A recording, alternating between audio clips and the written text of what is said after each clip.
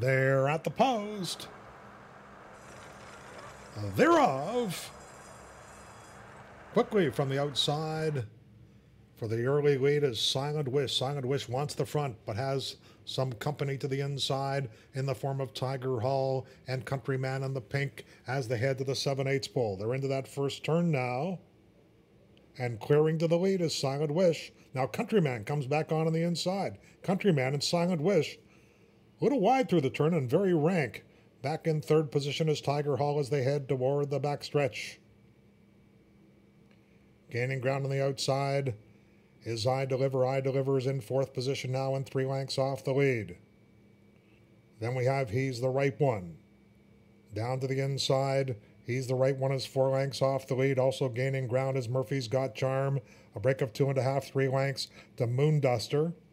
Then Maltese Night on the orange. To the outside is Sun Tag, followed by Norris Lake. Down toward the inside is Cedar Valley, making up a little bit of ground now as they head into the turn is Finally Brewed, and last of 14 is Hova with less than 3/8 to go.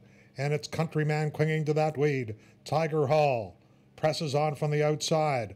I Deliver is third, just has 2 to come, drafting in behind horses. He's the Right One in the purple. Sun Tag is coming with a run.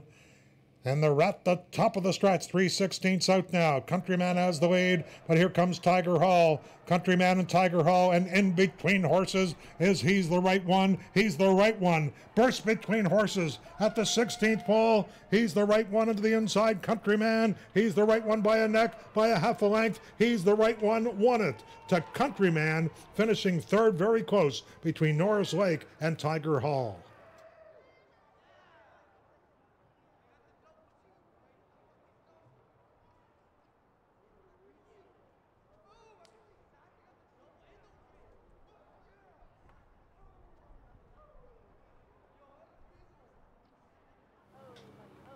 Finish fourth. There is the 10th race winner. Number 8, He's the Right One, a bay gelding 3 years old by Sligo Bay out of